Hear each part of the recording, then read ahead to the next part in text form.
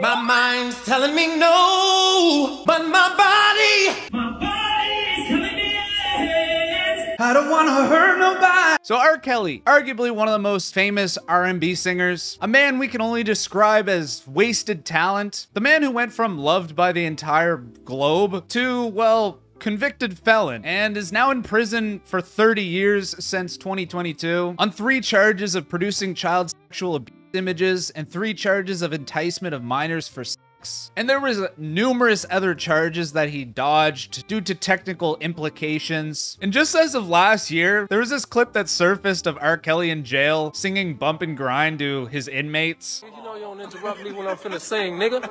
My mind's telling me no, but my body's telling me yes, baby. And the wild style. I don't wanna hurt nobody, but there is something that I must confess.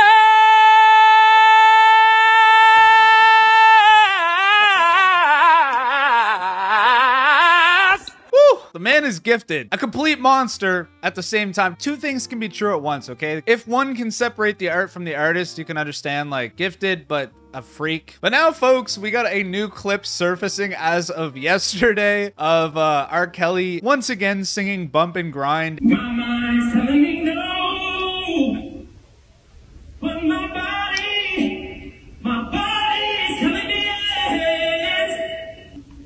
I don't want to hurt nobody, but there is something that I must confess.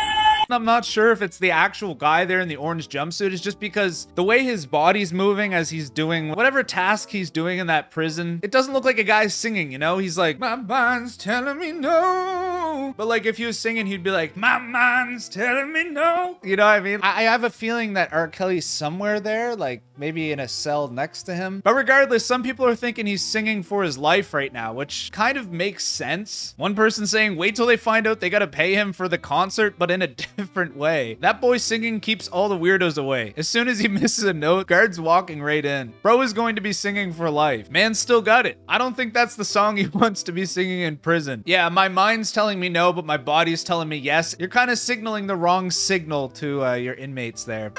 But anyway, folks, that is the news for today. R. Kelly better be taking care of his vocals. He has like 28 more years left of singing for the rest of the prisoners. Unfortunately, the man's definitely going to be dying in prison unless he like somehow gets off early on good behavior or something. I don't know. These people always pull strings. You see Bill Cosby, he's out already. Some fucking how. That shit always seems to happen in court. The prosecutor just does one little thing wrong and they're out. Maybe that'll happen again. We'll see. Hopefully not. But anyway, folks, that is the news for today. Let me know what you guys think about the story in those comments below. Thank you guys so much for watching, and you guys know the drill.